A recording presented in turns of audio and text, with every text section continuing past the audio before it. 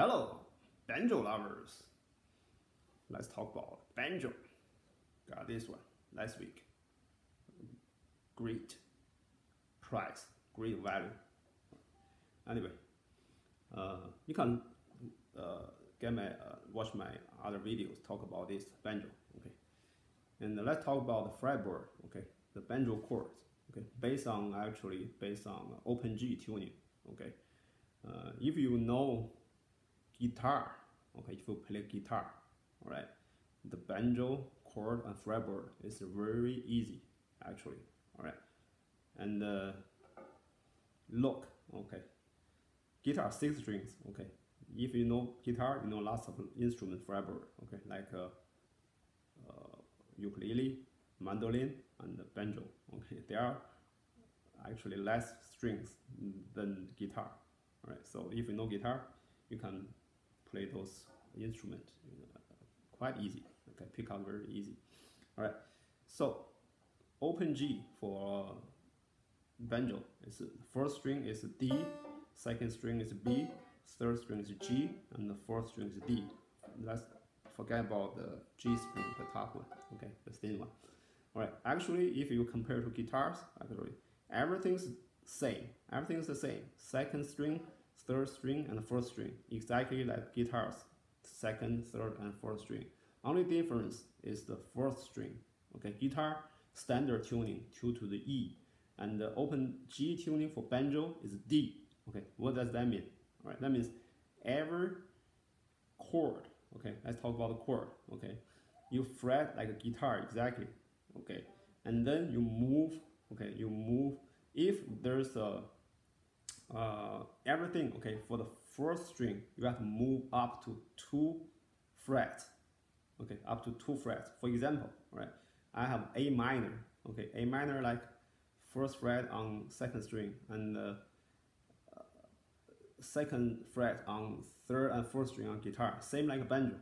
Okay, but what about the first string? First string open string on guitar is E. This one is D. Then we have to fret second fret on the first string for banjo. Then they make A minor chord. Okay, and then if there's a closed chord, okay, then you can move up to the fretboard for the banjo. Up one is A minor, A sharp minor, and B minor, C minor, okay, and D minor. It's just move. Okay, it's movable. Okay, and then another chord like C, right? We fret C like in guitar exactly first fret on second string, and like this, right? Right. Let's say this way, right? Like this way, right? Is it like that?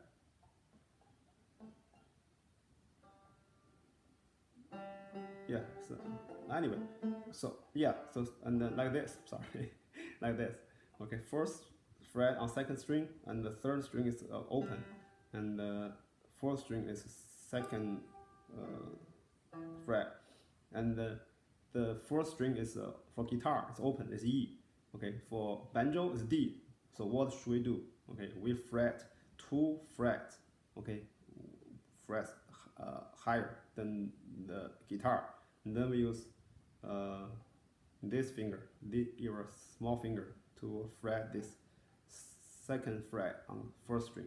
That makes C chord. See, exactly the same thing, right? What about D? In D we fret guitar like this, right? Like this, and like this.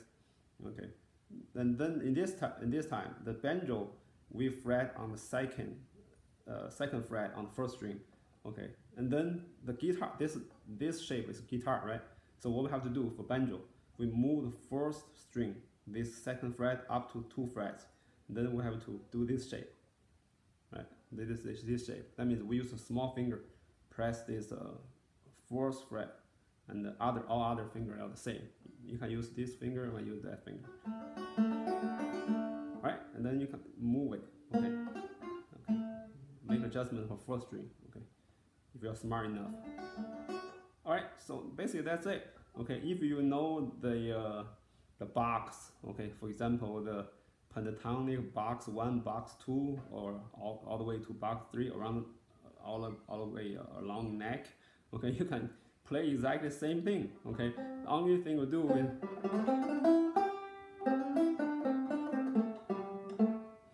only thing you do is like the note.